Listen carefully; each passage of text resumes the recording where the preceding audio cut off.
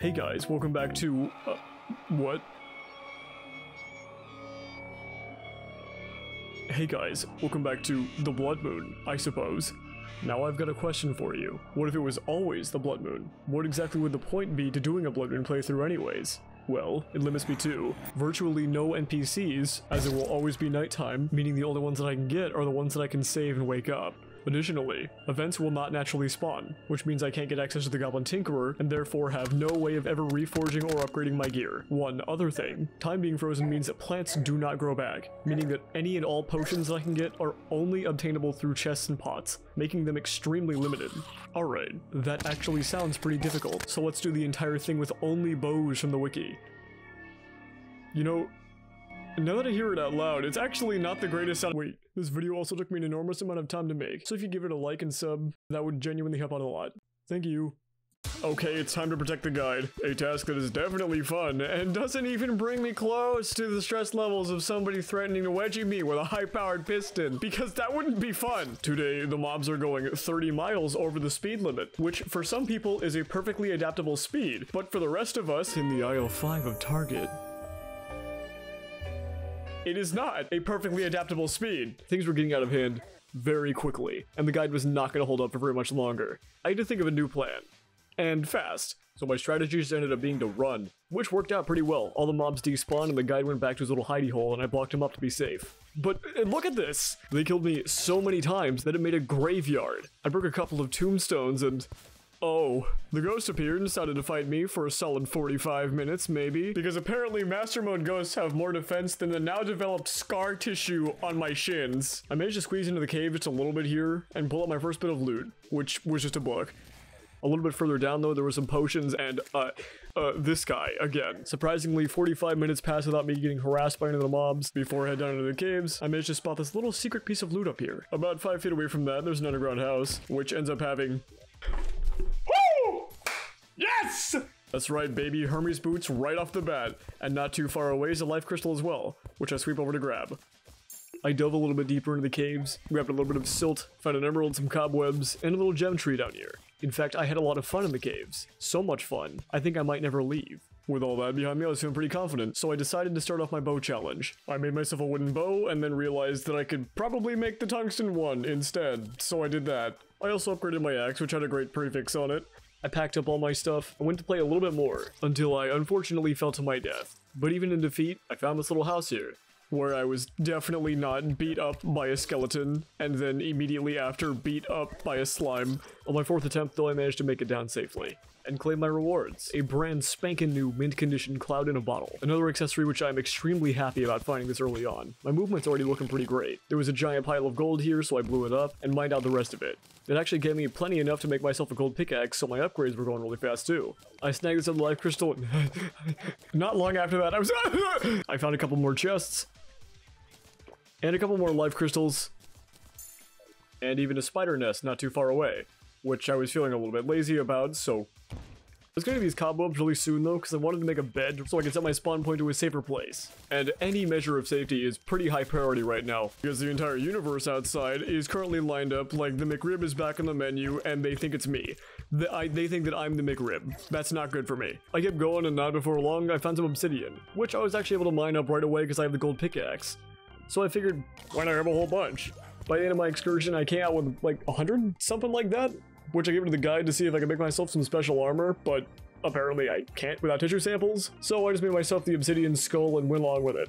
I was still gonna need some armor though, so I decided to come back into the caves and mine up a bunch of tungsten. I found a little bit more loot, including a band of regeneration, in which I would probably never take off, and even a mushroom biome. Nice. On my return to the surface, I had plenty enough to make myself a ruby and a sapphire hook. Of the two, I ended up going with the sapphire hook instead, because I didn't really want to go back and mine, and I wanted to fight King Slime later, so, I'm just gonna be a bit lazy. My laziness only hurts me, so you don't gotta worry about it. Now that I've got really good movement, I decided to explore the surface for a little bit. Immediately off to my right is a desert, which actually came with a pyramid. Not that I'm allowed in or anything like that. The mobs out here are still very overwhelming for me, and they hit me repeatedly with the old 1-2 buckle my shoe. But with a little bit of persistence, I was able to squeeze myself in with the old 1-2-3 break on my knee on the funny polygon rock, granting me entrance to the pyramid and allowing me to claim my reward, which is a ton of gold that I have no place of spending, and one of the best pre-hard mode movement accessories, the sandstorm in a bottle. After looting the pyramid, I decided to venture into the desert a little bit, where I actually managed to find the golfer. I didn't wake him up to make sure that he wouldn't die, but it did give me the epiphany that I would actually be able to get some NPCs in this playthrough if I played my cards right. And with that realization, also came the realization that I would need a base. So I rolled myself back down into the cave and started getting to work. I carved out a little area to put a box in, made it look a little bit fancy on the outside, added some supports and a platform floor, as well as a little lantern for a light source. I put on the finishing decorations, including a bed, as this house will act as my safe spawn point. I considered for a second moving the guide into here, but after some careful consideration, I kind of figured I'd be spending most of my time underground, and worm enemies were probably going to be a pain, so I decided to leave them in a box upstairs. Now that I had a safe spawn though, I decided that I should explore both sides of my cave. So I went on to an excursion, where I started collecting the rest of my life crystals. I found a big granite cave here, which really didn't have anything interesting in it, disarmed some chests, and found my way into the ice biome, where Why? Why would that be? Why would that be a default on Vein Miner? What is wrong with you? Ugh. Regardless of my pain though, the ice biome had a lot of pretty good loot. I found myself an extractinator, which I'm super hyped about, and even a blizzard in a bottle, which means that I got all 3 jars, not you, baby. A skeleton down here also dropped a mining helmet, which is really good. I'm 1 of 3 to completing a really good mining set. Also, probably the coolest entrance to a Crimson I have ever come across.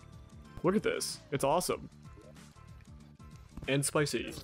In some of the chests I managed to pick up some purple juice, so I went to the surface to hit some Cloud Island, where the sky is definitely not made of birds. Oh, I can't breathe, there's feathers in my mouth. The birds managed to take me out, but luckily I have a second pot of Okay. No, I don't. It's fine, I spotted my last piece of loot on top of this tree, so I'll just climb that instead. Oh, okay, yeah, no, that's what I wanted. Oh, and the birds, yeah, that's right, yeah, that's what I want. I came back underground and my house was feeling a little bit lackluster, so I decided to pop down a few more decorations. I didn't do anything too crazy to it for right now, but it looks kind of nice. The real thing that I need to be setting up for is my first boss though. And there is no way that I'm fighting it on the surface. There is way too many enemies for me to be able to take care of, so I began excavating this giant pit. I carved out an outline until it was the size that I was happy with, laid down a floor, came up to the surface, took a few more trees down, and slapped down some free regen, and finished it off with some fence posts. By the end of it, I was pretty happy with the way this looked. I even had some rubies left over from something, so I made myself some red lights, which, I don't know, I think I added to the tone pretty well. Also, while I was in the ice biome, I collected a lot of ice blocks, so I upgraded my arrows into frostburn. Took out some baby slimes, ran away from this guy, buffed myself up, and it's time to take on the eye. Hello, Mario. The second that I summoned this guy, I was immediately terrified. This arena is really small, something I did not consider while I was mining it out. This meant that my movements had to be extremely tight to avoid taking damage, and I wasn't even full health yet. In phase 1, this is pretty easy. All I need to worry about is the minions, and the general movements of the boss is very easy to telegraph. In phase 2 is when it gets scary.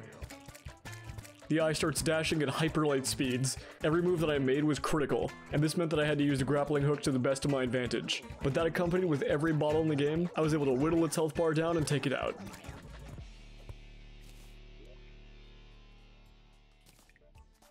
With its loot, I now had a way to dash for myself. I also scraggled enough Crimtane ore to get myself a Tendon Bow, which is a super solid upgrade. After that, I went out to max the rest of my life. I went back into the caves, did a little bit more exploring, and looked for my next couple of life crystals, which there were a lot of in this world.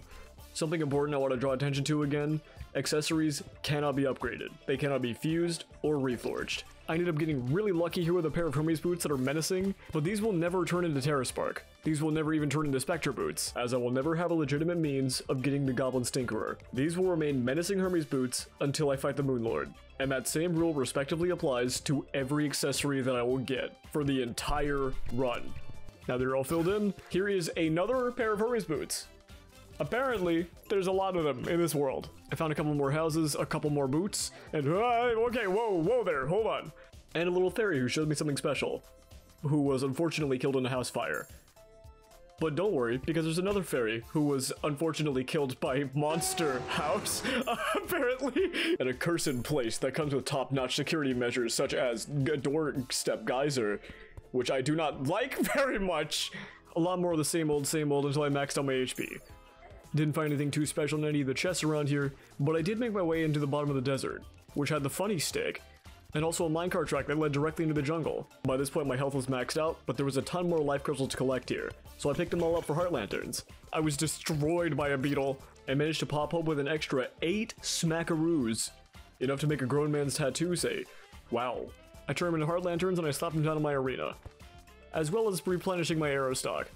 Because accessories can't be upgraded, that means I'm probably going to be farming for a lot of prefixes. So I decided to fight another Eye of Cthulhu to see if I could get a better shield. I won, but then decided that the shield is actually perfect the way it is and it doesn't need to be upgraded. So I decided to fight the brain instead.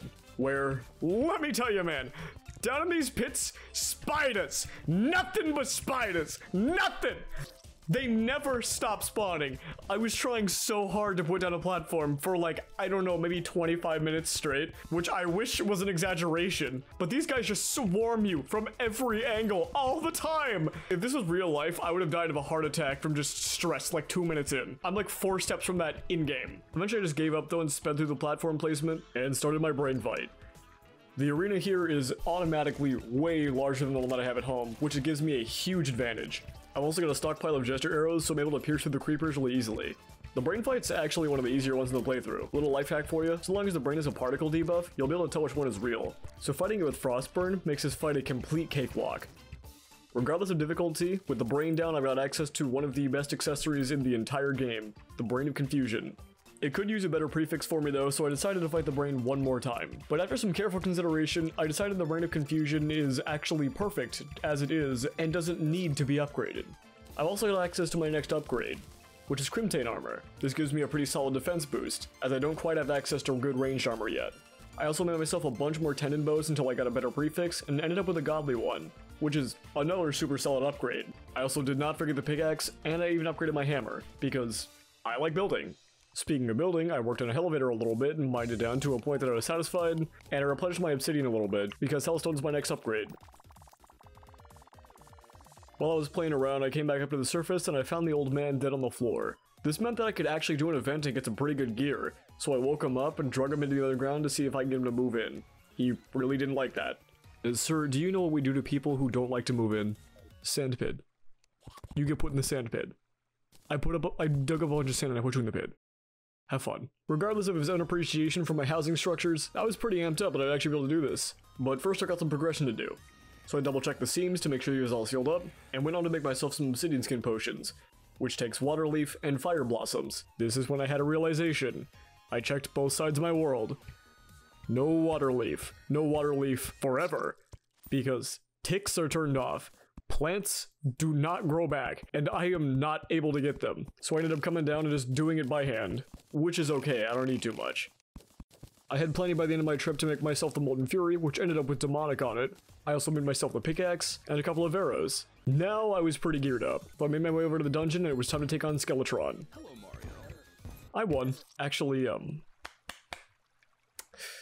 does the old man come back in? Okay, no he doesn't. So I might have to do a little bit of, flibbity flam alakazam, I'm the old man and I never actually died, my bad. But right now, I do not care. I cannot stop thinking about that sweet Eternian crystal. And that means that I also need an arena. So I mined a lot to the left side of my cave and came across a little marble biome, which is going to act as my arena. So I got to work on mining it out and flattening out the area. The entire marble biome is way too small in and of itself to make it Odin's army arena, so I had to dig a little bit further out to the left, but I was able to make the floor consistent with all the remaining marble. I also destroyed the walls here, which I may have used Vein Miner for because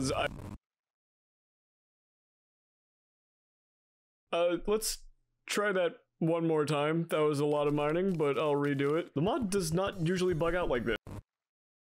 That's fine, I'll just do it by hand, don't worry about it, it's fine. After a little trial and error, I finally managed to get the walls out of here and dug out the entire space again.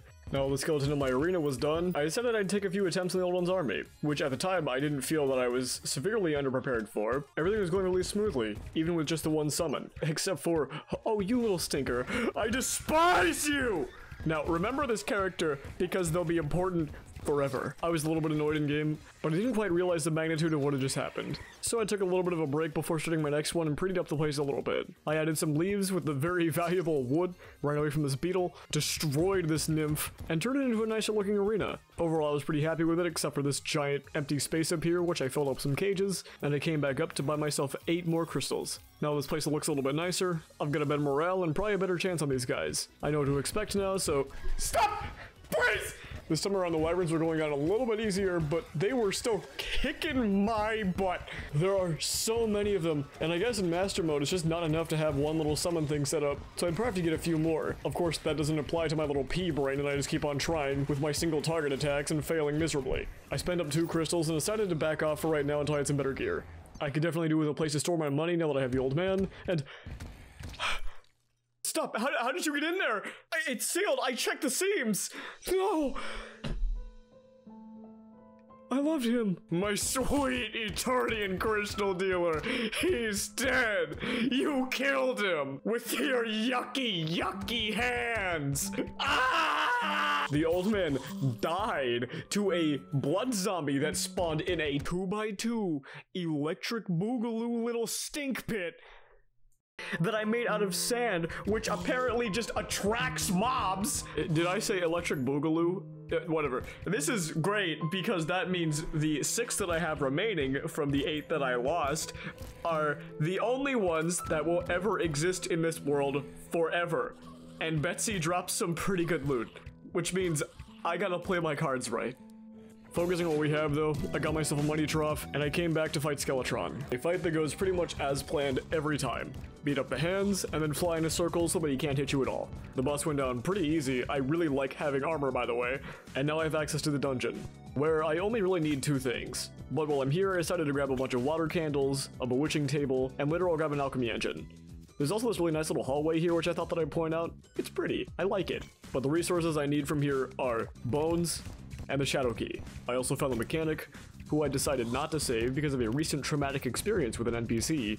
I should also mention that these NPCs will respawn so long as they do not exist as town NPCs. Right now, they're basically mobs, and they spawn like normal. But the second that I wake them up, they're playing in hardcore. Spawn rates are completely insane in the dungeon, so a dungeon slime shows up every 2.5 seconds, meaning that I was at no shortage of keys and I was able to get what I needed really quickly. Spawn rates also mean that resources were extremely plentiful, so this entire trip was really just an in and out. By the time I got home, I had plenty enough to make myself a full set of necro armor, which gives me a crazy damage bonus. But it's not the last thing that I can get. I still got hell, where I can open up shadow chests and get myself a hell wing. So I popped down really quick and I started cracking up some chests. Chest.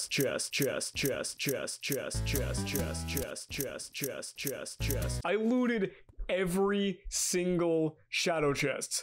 I mean, every single shadow chest. From left all the way to right. I even looked on the map to try to see if I missed any. I didn't. My world did not come with a Hellwing, which means that I had to fight the Wall of Flesh with nothing more than Hellfire Arrows and the Molten Fury. My last playthrough I had a lot of issues with my attacks not piercing the Hungries for the Wall of Flesh, and this time I was in Master Mode. This is not a very cool feeling. In fact, I was really freaked out. I only get 1 chance on the Wall of Flesh, and I am not exactly rocking the highest tier of gear, so I decided to come up and fight a bunch of Eye of Cthulhu's to see if I could upgrade my accessories just a little bit more, and I ended up getting a slightly better shield, but it did not settle my nerves at all. I was gonna have to fully prep this place to make sure that I would not lose. I only get 1 guide, 1 chance, 1 Wall of Flesh, and if I lose, I reset. That's my challenge run. Skeletron was stupid. I'm not gonna reset for that, but this is major. This is the entire second half of the game. I had to prepare, and I had a few ideas. A few of the commenters on the last video mentioned that I could make my arena out of obsidian platforms. That way lava from magma slimes will just fall right through. I figure I can also use the stone platform, so I'm gonna use a combination of both of these and use your guys' strategy. I built my bridge all the way across the entire world and made sure that it was as flat as possible. I wanted to make sure that I could always dodge. And as for Wall of Flesh arenas, there's really not all that much you can do to prepare it. Maybe put a few buffs every here and there, which I will obviously do, but in terms of my own movement, there were some improvements I wanted to make, and it starts here. So I carved out a lot more of the cave area that I currently live in, and started working on this house above here. I got the roof down, I got the foundation, and okay, let's try that again. I put down another roof and put down... Okay, I think I got a better idea. I got house number 1 finished up, and I carved out another area for a second piece. There really wasn't many NPCs I can get this world, so I didn't do too much building, especially with the known fact that I had to carve out a new space every time I built a house. So for this base, I just made a pretty small, quaint, and open cave area. I even added some big stalactites here, just to make it look a little bit more alive. In this big open space up here, I also did a really simple decoration with some lanterns, and polished up my wall a little bit. Also went a little bit further on my elevator, and put locks on all my doors. Now it's time for phase 2 of my plan. I threw myself back into the desert, and woke up my second NPC, the golfer. What is he gonna do? Golf at the wall of flesh? Maybe, if I get desperate, okay? No. You see, the golfer's inventory expands as you complete his golfing challenges, which, as far as I know, are just distance golfed and number of hole-in-ones. And as his shop progresses, his golfing gear gets better, allowing you to buy things like luxury golf clubs. Okay, so what are you gonna do? Golf luxuriously at the wall of flesh? Maybe! Don't question my methods! No, there's actually a really special item that he sells at the completion of the very last golf challenge. So I bought myself some gear and a hole, and I plopped it at the very bottom of my elevator. Now it's time for the golfing episode.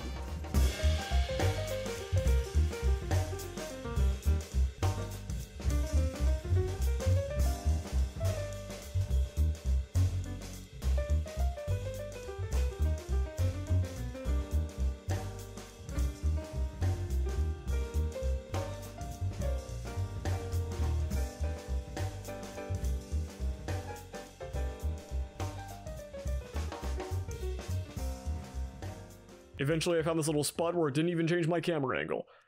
And I sat here for, I don't know, maybe 40 minutes, just clicking the button and waiting live. But after all that, he was selling the item that I was so looking for, the golf cart. This thing is an absolutely incredible mount, especially for the Waff.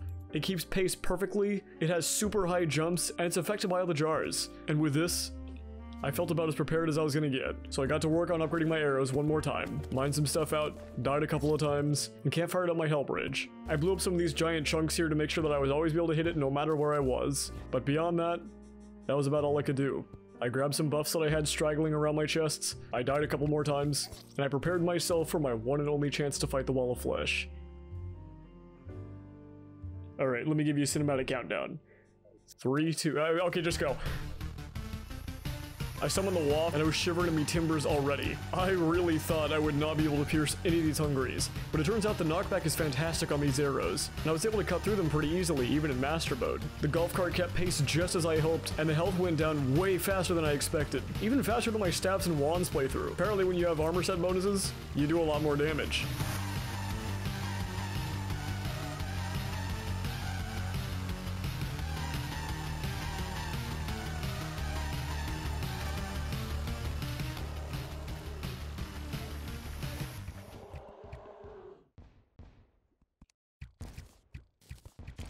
The wall of flesh went down is probably one of my easiest fights in the entire playthrough. But that's just the beginning of it. The game actually gets hard now. I've been getting babied this entire time. Things from here on are not gonna be so easy. Ladies and gentlemen, hard mode. Oh hey look, the wizard, I'm still getting babied. He was just chilling on my front porch, so I got the wizard. One of the last savable NPCs I'd be able to get. But we're in hard mode now, baby. Which means that the skeleton merchant is now officially selling the funny hand, which I of course purchased, because why would I not do that? I also found that the hollow is right next to my house, which is, comforting. It's also a good time to realize that the surface is completely overrun by dogs, who definitely will not pose a major threat to me, no matter how much armor I have. As per usual, I continued on with normal progress and broke some demon altars, unleashing all these ores in my world, and dropped down into hell to sag myself a few. On my way down, though, I managed to find myself a mimic, who gave me a star cloak. Not that I was really planning on using it, but I thought that I mentioned. I died a couple of times, which respawned me back on the surface, as I keep forgetting to reset my spawn point back in my normal bed, which wouldn't be so much of an issue if the surface was not completely overwhelming with guys. Yeah, I'll have 50 million guys with that. I'll have a hamburger and 50 million guys.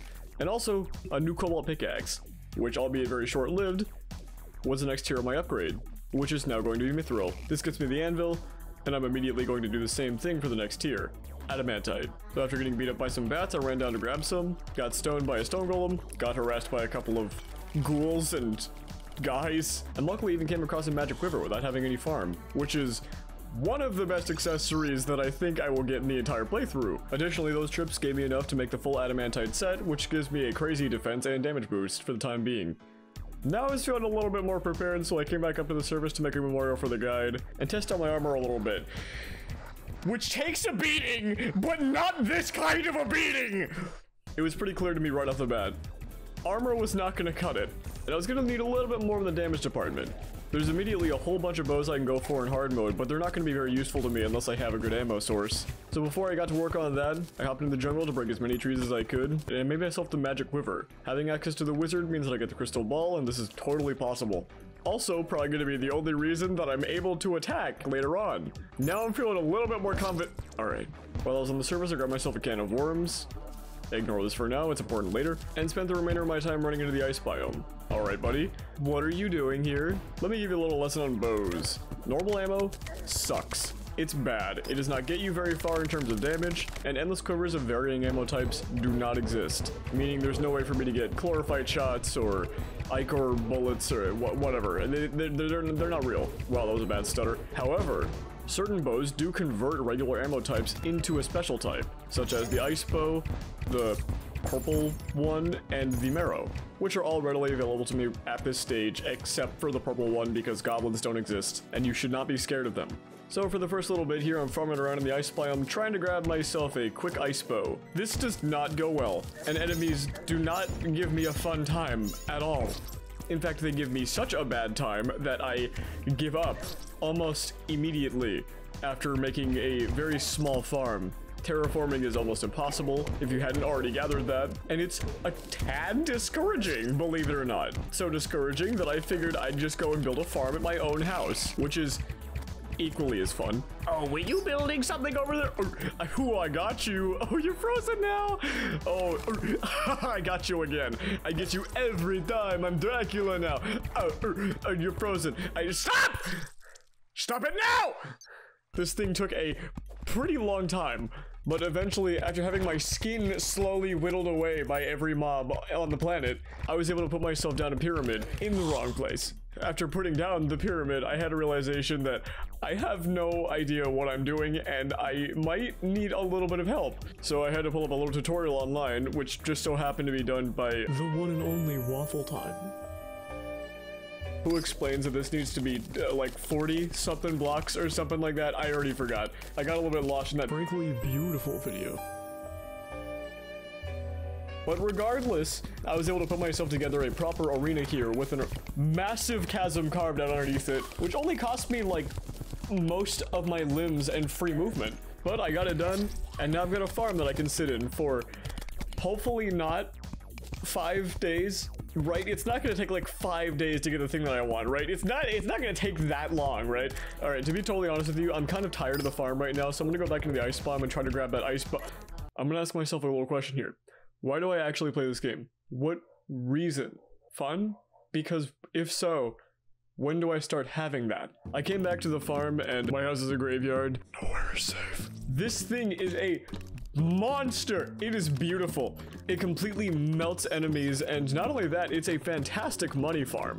Not something that I'm really going to be needing ever, but I will need lots of drops, and this thing is going to provide that. Also, somewhere around this time, I decided to upgrade the base a little bit because it felt a little bit lackluster. It might not be my greatest build, but I don't have access to a whole lot. Even the wood accents on this thing are extremely limited, and I'm not even allowed to paint them. Much less do I have access to all the things that I would normally have, like crystals in the hollow because they grow like plants.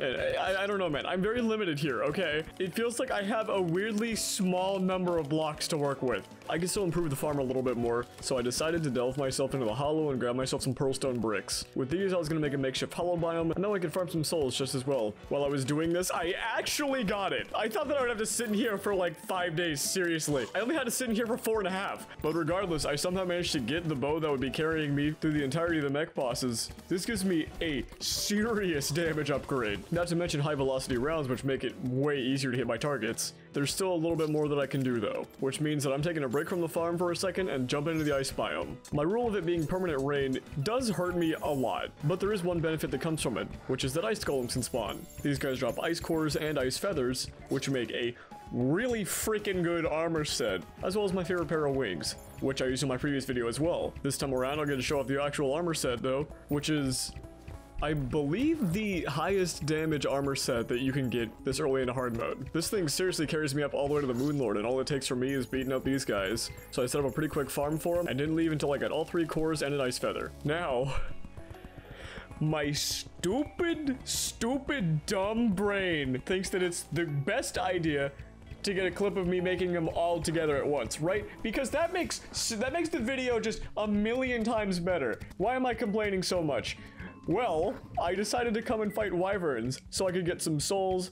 I thought that'd be pretty easy. A revelation are you having right now that you have single target attacks. This does not work very well against worm enemies or your skill level in Terraria. I came up here and I got beat up for maybe 40 minutes. I give a lot of timestamps for goofy things that I end up taking me like way too long, but I'm not kidding when I give any of them. I was seriously just up here like picking away at some dragons for like almost an hour, completely unsuccessful. And with all these harpies around, it was just nigh impossible for me to go anywhere with this. I'm sick of worm enemies right now, so I decided to come back down into the... Who was that? I grabbed all the adamants that I need to make the full armor set before going to get all the wing stuff, which gives me yet again another massive damage bonus, as well as applying Frostburn for free on all of my melee and ranged attacks. Not that I'm allowed to use melee, but for any of you sword users out there, take a break from titanium for a second. This armor is fantastic. It also enabled me to finally be able to kill a wyvern, and I was able to make myself the wings. Now it's time to bounce back into the farm because there's still one more bow that I can get. Having converted into a hollowed biome means that I'm able to get souls of light, with which I'll be crafting keys of light to fight hollowed mimics, which drop the dataless storm bow. The first one that I fought only dropped me the hook, which means it's time to sit in the farm. Riveting gameplay. Alright, you know what? I'm kind of tired of the riveting gameplay. Let's do something boring and finally fight King Slime. You know, that boss that I mentioned at the beginning of the game? I used to use this strategy all the time. You summon King Slime, beat up his minions, and you get tons of souls. While this would be a very valid strategy, this is not what I'm doing right now. The actual reason that I'm fighting King Slime is to get the solidifier, because that way I'm able to make chest set of gel, and I don't need to spend as many of my world's rapidly replenishing resources. I beat up a couple more, and before long I got myself a dataless stormbow, and an absolute beauty it is. While it doesn't have a prefix, it definitely has my heart, as I can attack any of these enemies from wherever I want, and you cannot stop me, except for when you do. Which is often, and has already been often. When is it gonna be my turn to be scary? Well, while the enemies have me in number, I have them in wit. Sometimes, on a good day, and I started exacting my master plan of turning my farm into a convertible arena. This meant that I had to go wake up my next NPC, the mechanic, who I bought a bunch of wires from, to rig my farm to a switch that instantly converts it into an arena. I'm actually pretty proud of how this came out, especially considering I wasn't allowed to use the grand design. The concept here is that you flip one switch, it turns into a farm, flip the next, it turns to an arena. I even decked out the entire thing with heart lanterns and campfires. It's a little goofy, but it's legitimately efficient. Water candle goes on while you're farming enemies, sunflower goes down, and water candle goes off when you're fighting bosses. Also, I said I wasn't going to use this again last time, but I forgot. The World Gen mod gave me one sunflower, one singuloid sunflower that is the only one in the whole universe forever, so that's fun. So I brought it inside to keep it safe.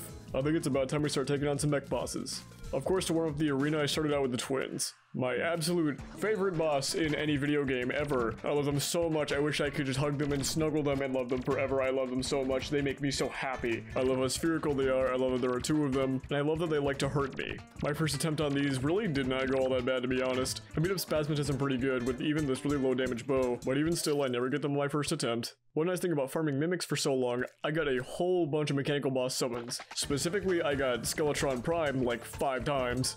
So I had a lot of attempts on him, but in perfect honesty with you, while I was figuring out a good pattern in my arena, I was not doing very hot on Skeletron Prime, especially when he started punching me and hitting me and killing me and beating me up and shaking all the lunch money out of my pockets. He grabbed me by the body and I went, and he started shaking me around. Frankly, I was really upset by it and also, hurt. Eventually, I started realizing that there was a pattern to his kidney pulverizing tendencies, and if I just went in a circle, he would not be able to reach me or my precious internal organs. In fact, going in a circle completely trivialized the fight and I was able to kill him very easily without taking very much damage besides some random enemies around here. And just like that, Skeletron Prime goes down easy, rewarding me very nicely with a single piece of hollowed armor, which no complaining, I'm probably gonna use the frost armor anyways. But that means my next boss is the twins. And this time around I've got some armor, so you would think things would go a little bit more smoothly, right?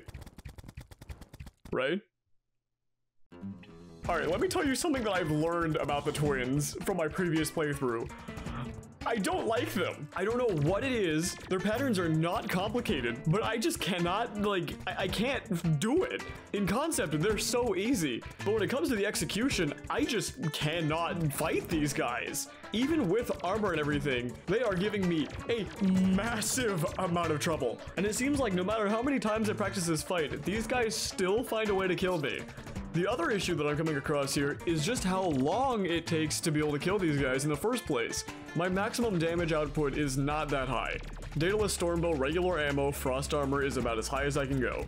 Whatever that is, that's how much I'm dealing at max. And far be it for it to suit my playstyle of just flailing around and trying to hit the boss as much as possible. The twins just repeatedly kill me every time. And this time, I do not have a cheese method. My frustration just like 5 fights in tells me that I should probably beat up the Destroyer first and try to get some hollowed armor. Apparently, Master Mode Destroyer does not care about your feelings either, and just turns my entire arena into a big field of lasers. Much like the twins, his fight's gonna be an endurance test, which means I'm not really getting a break here. This starts the loop. Fight the twins, sit in the farm, go outside, farm for eyes, fight the twins. Eventually I decided this arena is just not working for me for this boss fight. Skeletron Prime went down nice and easy in here, but these guys are a different story. I needed some open land where I could actually dodge their projectiles. So I moved myself outside. If you're wondering why I didn't move my arena up here in the first place, it's because things like clowns, wraiths, possessed armor, werewolves, everything. Every single mob will be here. And I know that at least underground, there's only going to be about 3 types of enemies I have to deal with. Up here, I've got a lot more. And not only that, they've got a lot more space to spawn. And just as I predicted, they cause a massive issue. Even with a fully lit arena under the Blood Moon filter, it's really hard to see things like possessed armor. And I oftentimes find myself just running in a straight line to my doom. And that's not even to mention the air enemies that completely throw off my pattern half the time. But a little shimmer of hope somewhere in the twins fight. There's a unicorn running through the hollow. Now, I always thought that they could only spawn at night, so I was curious and I went over and I just beat it up. The first unicorn that I killed in this playthrough dropped me a blessed apple. Seriously, the first one, and I was freaking out. And this is why I record every second of my playthroughs. With this, I had a whole new form of movement, and I was able to outpace the twins completely. But all that being said, yet again, when it came to the execution, it was not working. I kept fighting them, and I kept fighting them, and I kept fighting them, and I kept farming in my farm, and I kept farming for eyes, and it didn't matter. No matter how many times I took on the twins, I just could not get them down. And now with this mount, I finally have some— No, f that, I'm playing kicks. Girl, are you a— Because you make me—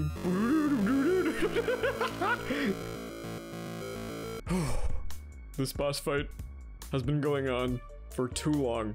It's time I pull myself into shape. After days of fighting this, I finally managed to snag myself an attempt— okay, not that one, but the one after that.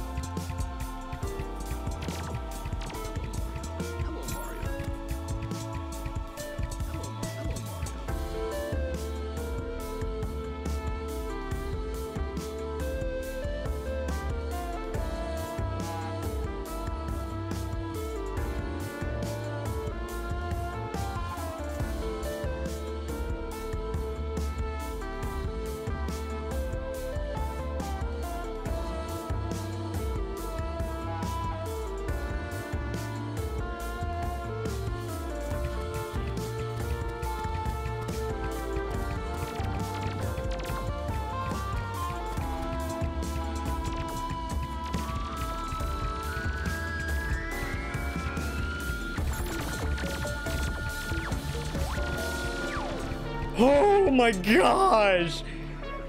Random f***ing enemies, dude. I'm telling you, that was the only thing. That was the thing. That was the thing that was making it so bad. With the peace candles, there were so many less. Oh my gosh. The twins are finally down, and I was actually able to make myself both remaining pieces of hollowed armor. To be totally honest with you, I thought the damage deficit was going to make me not use the set at all, but at a certain point I realized its value with its dodge chance. But for the time being, I decided to stick with frost armor, especially because the next boss is the Destroyer and the Wyvern, and I kind of want some big beefy damage on me. I even whipped out my remaining Hellfire arrows. My first attempt did not go so well, but by the second one I realized that I was actually able to outpace the boss by just running on the unicorn, which once again starts to taste a little bit like cheese, and so be it. It takes me 4 hours to kill the boss, but that's okay. I was able to do it, and with that, we're done with the mech bosses, baby, and the jungle is going a little bit wacky, which means it's plant time. First order of business, I throw myself down and I start getting to work on an arena, which has a couple of guys in it. Jungle spawn rates are no joke when there isn't a permanent event on that makes things spawn more. You know how I keep on like talking about terraforming being like almost impossible?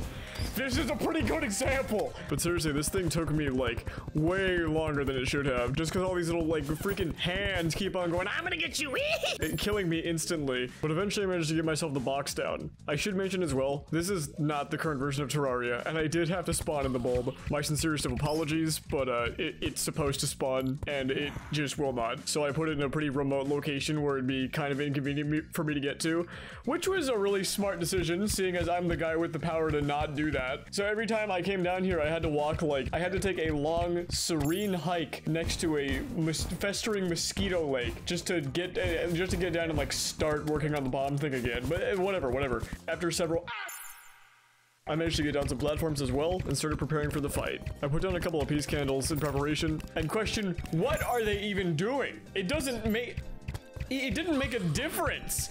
I started monologuing because I was like freaking out about how many enemies there were. That's not even a joke. I started having like a problem. Am I part of like some plot here? Like, what's going on? Is the fact that I need to get pushed around and killed like 500,000 times by random enemies that spawn an egregious amount, like, is that vital to something? Additionally, in that preparation, I also dug out the bottom of it, filled it with water. This is actually a strategy I found out in a race with Mars. The big pink seeds that she shoots are actually affected by liquids, and the water slows them down significantly. They do have slight homing, but it makes it a lot easier. I also ran home and beat up a couple of mimics, so I can get myself some potions. And now it's plant time. Now, I didn't think the plant fight was going to be easy, but giving you my full honesty here, Plantera was starting to scare me. The first bit of her fight is not bad. I'm able to just pin her in one spot and just spin around in a circle, but when she opens up for the second phase, she starts doing these weird movements and like pushing you into the corners, which wouldn't be so much of a problem if it weren't for the little tendrils. These things just completely encase you and leave you with pretty much no place to move. I chose to do this challenge in Master Mode because I thought it wouldn't be so bad with some armor. Even with defense, these things have brass knuckles equipped with pistons. I actually feel like one of those heavy-duty mech suits where they carry around giant like metal pipes with. It's just punching me, and let me tell you, it hurts. The plant fight was not going so great, and she killed me a lot. But around, I kid you not, 19 attempts in, I'm not even gonna shy away from that one, like 19 attempts to figure this out, I realized that I could get around it with unicorn dashing, which is a pretty simple piece of tech where you activate Shield of Cthulhu and then turn it immediately into the unicorn.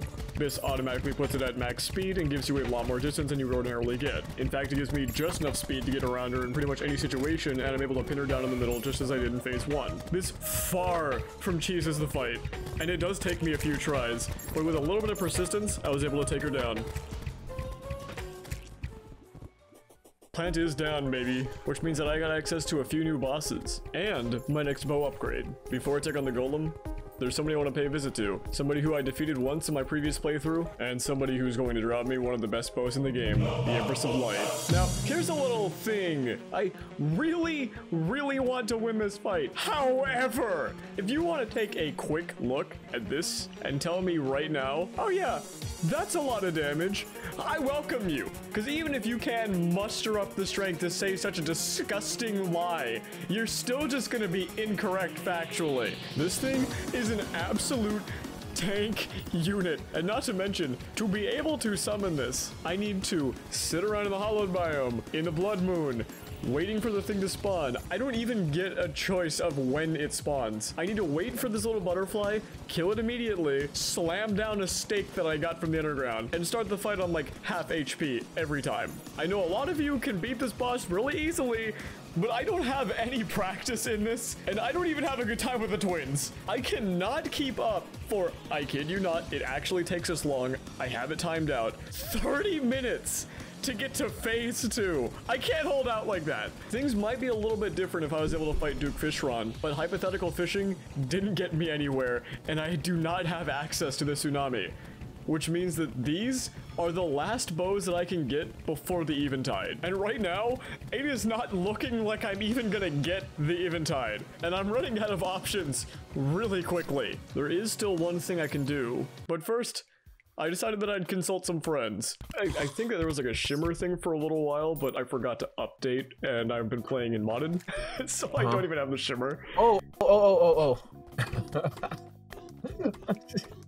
I'm trying to think about, because right now, as it stands, I need to fight the golem through the cultist with a 70 damage bow, which is ass, but it works. Oh, go for like debuffs maybe. Isn't Dart Pistol a debuff or like a? Yeah, I could use that if I wasn't doing bows only. Oh, I thought it was ranged only. Oh no, okay. Oh no, baby, I'd be using way better gear if it was ranged only. Let me look at your accessories real quick. Yeah, go for it. What about crates? Can you like get anything good from them? Let me check. Yeah, but I've only got like, I think 20 worms in a chest somewhere. Oh yeah, and that is all the you don't bait have in the that entire world. That is literally every single piece of bait I could possibly get. This is insane. You can kind of see how I'm not having any fun anymore, right? Yeah, yeah, I don't see, like, genuinely can't think of any. Unless you can tease her somehow. I looked at that online. You can cheese her if I spawn 1,000 flares and start using summons. Can you find the old, what's his name, the old guy on the ground? The Tavern Keep?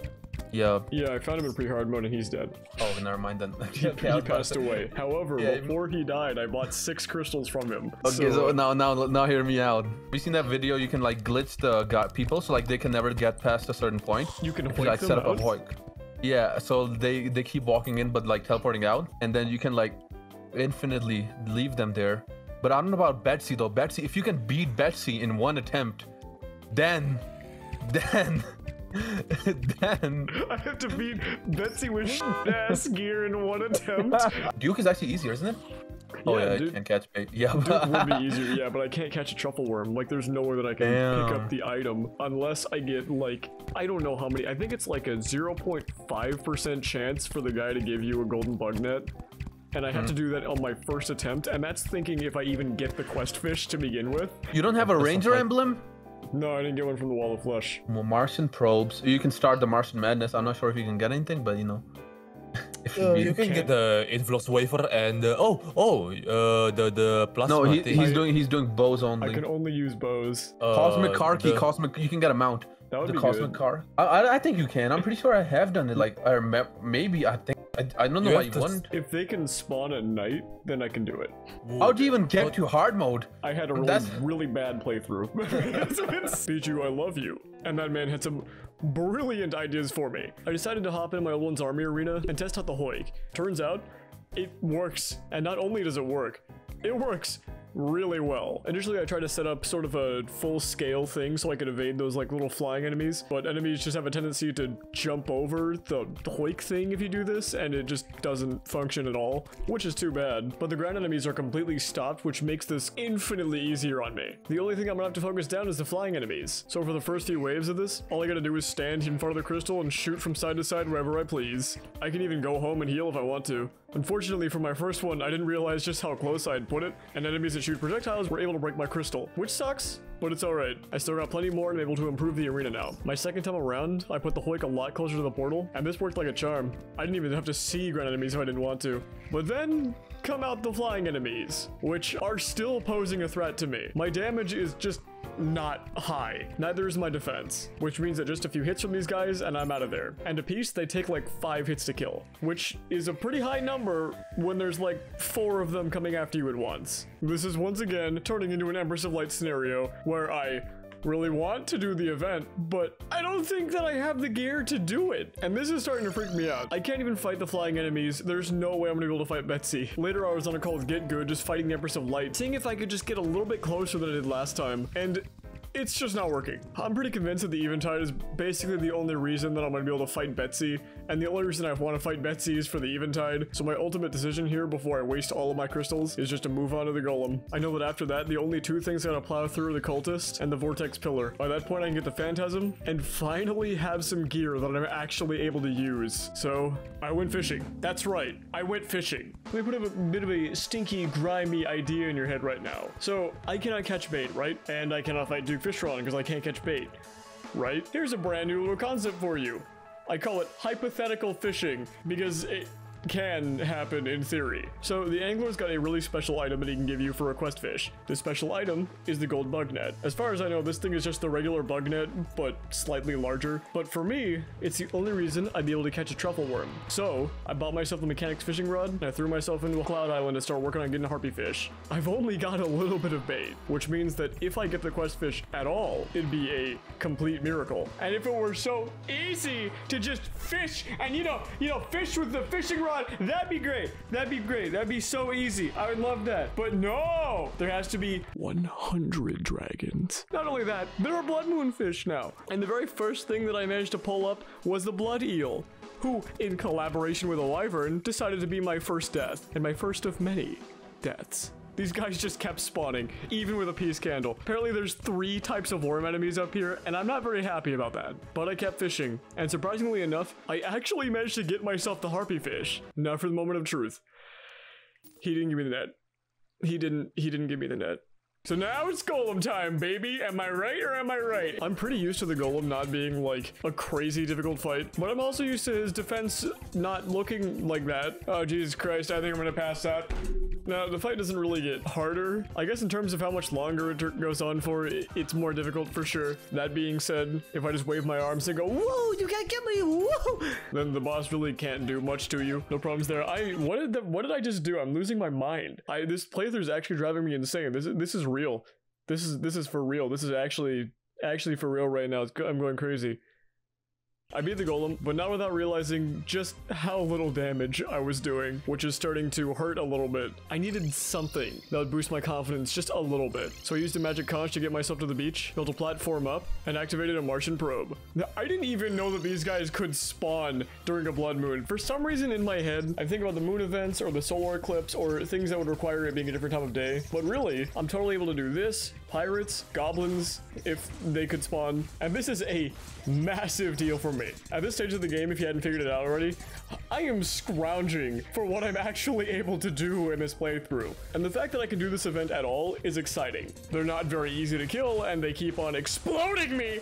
So I started panicking and hitting them with my funny hand, but that didn't really work either. So for the most of it, I'm just kind of using the Daedalus Stormbow and running around and killing as many as possible. A slow process, but one that I would have to go through. Somewhere during the invasion, I got the laser drill, which I'm pretty happy about. But that was before the saucers started spawning. This is where my damage starts to show through. It takes me around 15 minutes to be able to kill one of these things, and that's given that I'm able to actually dodge their attacks. This is not cool. And they just keep killing me. I fought them again and again and again, and I couldn't do it.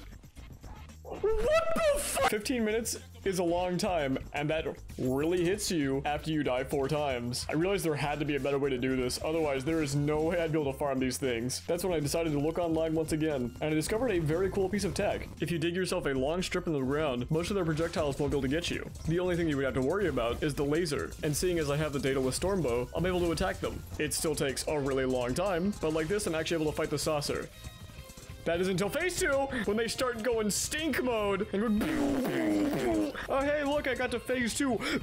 No, you did not. This is gonna be a lot of fun. That invasion ended up passing over, but luckily during a blood moon, these things spawn pretty much every time I go to the ocean. And during my second invasion, I improved upon the box a little bit by putting a ton of lava over the top of it. This was really efficient and pretty much solos the event so long as I just stand underneath it. And before long, saucers start spawning again. Okay. Now I'm a little bit upsetty. By this point in the playthrough, I am just dragging my legs behind me while my arms crawl through the blood-soaked dirt. And I'm not going to sit here and farm these guys for hours at a time. So I rigged my event arena to be the Blood Moon Destroyer 3000. I attached every trap in the book to this thing and hooked them up to the shortest timer that I could buy. Flames, spikes, darts, lava, spiky balls. This thing is an absolute destroyer. While I wish I had some teleporters, this is pretty satisfying. satisfying. And in its full functionality, it is extremely menacing, to say the very least. And with it, I feel a lot more prepared to take on the event. So I went to summon the third one. I'm going to mention briefly as well, to start this event, I have to briefly unpause time. I only have to do it for a second, and I immediately switch it back to midnight, but I did have to unpause time. But with this machine built, the only thing standing in my way was the saucer. Even though it took me quite a few tries, I eventually did figure out the pattern for phase 1 and phase 2, which is to dash back and forth as it always moves behind you. This one only gave me the summon, which I'm not allowed to use, so I started on the next one. This one also did not drop a key. The next one dropped a laser machine gun. I'm tired. It's already been 45 minutes. But on my 4th kill, is that it? I got it! We now officially have infinite flight, baby. It is actually obtainable. I thought that it absolutely was not going to be, where's the cultist? All right. So I did a little bit of research and I realized that the cultist is not going to spawn with time paused. So I briefly unpaused it. And the second that I did, goblins are real, panic! Don't worry, I'm still not allowed to get the goblin tinkerer. I just had to beat them up really quick. This is a technical issue. I spawn killed a golem to see if I get them to spawn naturally, but even that did not work for some reason. I don't know what the spawn conditions for these guys are, but I do know the cultist will probably take me more than one attempt. So unfortunately, at the end of the day, I will have to spawn him in manually. But don't worry.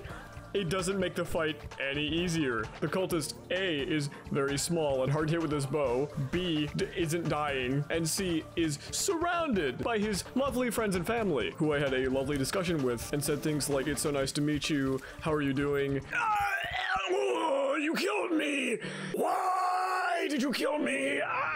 But they are very dead set in doing physical and emotional damage to me, and at some point, it becomes too much. This entire latter half of the game has been absolutely destroying me. No, we're not doing this. Introducing the light up rainbow box that I made a box. I made a box, we can't hit me very much. Effectively, what I've done here is the same thing I did with the invasion. I made myself a box, this time featuring an extra layer so that his projectiles can't get through. With this, I'm able to dash back and forth until he does an ice attack. Phase 2 is the same kind of thing. And before long with this method, the cultist goes down easy. It's here, oh God! Hi, man. How you doing? Good to see you. Ah, yes. Welcome to the pillars. I don't like this event. They hurt a lot, like most things in this game, but it's mandatory that I deal with them, and they will never leave until I deal with them. But I have no idea where all this complaining is coming from when it's technically my first bow upgrade since the Wall of Flesh. You can probably guess the first pillar that I went for is a Vortex, because I'm not doing this entire thing with my current setup. When I first paid a visit to the Vortex pillar, they just shot me, killing me instantly every single time. But pretty quickly after that, I figured someone out. In my last playthrough, I mentioned that there was a terrifying swarm of locusts, and I kind of figured they did the thing where they like split off. So I lured one over to the farm and I let it die to the fire. They break off into these little like gross grubs, which grow up into the big guys, and the cycle repeats, doubling pretty much every time. After a pretty short period of time, this is once again absolutely terrifying and a much safer method for me. You can probably guess, I just sit in here for around 15 minutes, applying Frostburn every now and again with the Daedalus Stormbow, and letting the Blood Moon Destroyer 3000 do its work. Paying the pillar an actual visit, I find that its shield is down and I'm able to finally take it down. And now I'm jumping over the moon. I'm emoting. I'm real life emoting. Because now I got the Phantasm. And it does less damage than the Marrow? It does less damage than the Marrow? This is a concerning visual. However, the DPS is obviously a lot better. But I was kind of expecting like, you know, 80 or like 90 or like a million or like 100 even, but that's all right. It feels good to have my hands on something I can actually use. And while I don't like the pillars, what better place to test it out than enemies that are made for its DPS? The solar pillar doesn't care, but you know what, solar pillar? Neither do I. Here's yet another piece of tech that I learned from a race with Mars. You can build yourself a box in the sky, and so long as you put it just off screen, all the enemies from the solar pillar will spawn in that exact location. From there, so long as I can actually get up there, it's just a matter of me shooting straight down. And like most things this playthrough, with a little bit of persistence, I was able to finally get it. Alright, with a little bit of persistence, I was finally able to get it. Doing this makes pretty short work of the solar pillar. Die! And I get to move on to the nebula, where I have a mental breakdown and scream a lot. And I'm not saying that because it's funny, I'm saying that because it's real, man. It's real. I don't like the pillars, man. I don't like them. I'm just over here getting beat up by a bunch of intellectual boys. I don't like it. They're using their intellectual beam. And I don't know what the cheese method is for this one. So I popped back home really quick and decided to try making myself another Phantasm in hopes of a better prefix. I did not get a better prefix, which means that I'm gonna rock out in this pillar the way the game tells me to, slowly and painfully, getting hit by every single laser, orb, whatever, wizardly mind wave. But ultimately it doesn't matter. I just keep on coming back until the pillar's dead. And now there's only one more to go. I chose the Stardust pillar to do last because it's just me floating around a bunch of orbs for a little bit. In fact, I wasn't even in the pillar once again. I instead just wait for the message that I've killed 100 of these things, and then the pillar's open and I'm able to kill it. And now, impending doom approaches. The end of the challenge. The final hurdle. This entire playthrough has been in complete darkness, limitations beyond anything that I expected it to ever be. But I'm here. And the Moon Lord is killing me! Why would there be a Stardust cell here? Why is it back for revenge? My first attempt is a no. Of course, I've got enough to make myself even 2 Celestial Sigils, but to be totally honest with you, I'm kind of feeling like I gotta get this done on my first try. I'm one of these players that usually needs to do some practice, so if I die on my first attempt, my second attempt's likely to go the same way. So before I take on the Moon Lord, I build myself a gigantic platform. My plan for it here is to do it the same way that I've done it so many times over, which is to run directly away, making the projectiles much easier to dodge, and just play the waiting game. I'm still not confident in this, so before I take on anything, I look up a YouTube tutorial. Yes, I looked up how to kill Moon Lord. Don't make fun of me, I'm scared. But I learned the method. I learned the tells, I learned where to go, and I readapted. It turns out pattern for phase 1 is very simple. 1 shot, 2 shots, fly over the Moon Lord for laser, 2 more shots. Cycle repeats. I found that this wasn't actually too hard to replicate, and got him locked down in phase 1 easily. The only thing I'd really have to worry about is phase 2, when the true Eye of Cthulhu's come out. These things shoot a gigantic laser, and while I believe they're on a timer, during this fight I was not very good about looking for a tell. This for me made it really easy to outrun the Moon Lord, and have him teleport back to me, which caused me a lot of unnecessary hits. But I kept going, and everything was going well. That was until now. I don't know what happened here, man. The Moon Lord's at like 3,000 health, and I'm at like 4. If I mess up even once here, it's over. I just need to take it slowly. My heart was racing extremely fast during this boss fight, but I kept it slow, and I kept doing the pattern. I let my health regen, and before I knew it, the Moon Lord went down. Oh my gosh! Die, baby! Woo! Oh my gosh! I'm gonna throw up, I'm gonna throw up.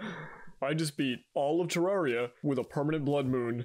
So I guess that answers my question. Is it possible? Yeah. Is it fun? No, this was probably the hardest playthrough I have ever done. I really thought that having defense in this playthrough would mean that I'm not dying to random enemies in the world, but apparently Master Mode just doesn't care about that. And anything below 80 is pretty much just 0. But I think that the biggest hurdle that I ran into here was the fact that I chose bows only. That was a really stupid idea. I just didn't realize when I started the playthrough just how bad it would be. I really thought that I'd have access to do Fish Run or be able to take on the Empress of Light, and I'm sure for some players you could do one or the other. Not that I recommend you take on this challenge, but in theory, I could have geared myself up a little bit better. Ultimately though, the playthrough is entirely possible, and a pretty wild spin on vanilla Terraria. This video also took me an enormous amount of time to make, so if you could leave a like and subscribe, that would seriously help on the channel a lot. I know that you probably hear that a lot, but that genuinely does help out the channel a massive amount. This video also came out a lot later than I expected it to. I had a massive amount of work to get done, and future videos will come out a lot sooner than this one did. But that being said, I really hope that you enjoyed this one. I put a lot of effort into it, and I appreciate every single comment that you guys left on the previous video. The amount of support is just completely insane, and I can't tell you how much it warms my heart. But that's about it. See ya.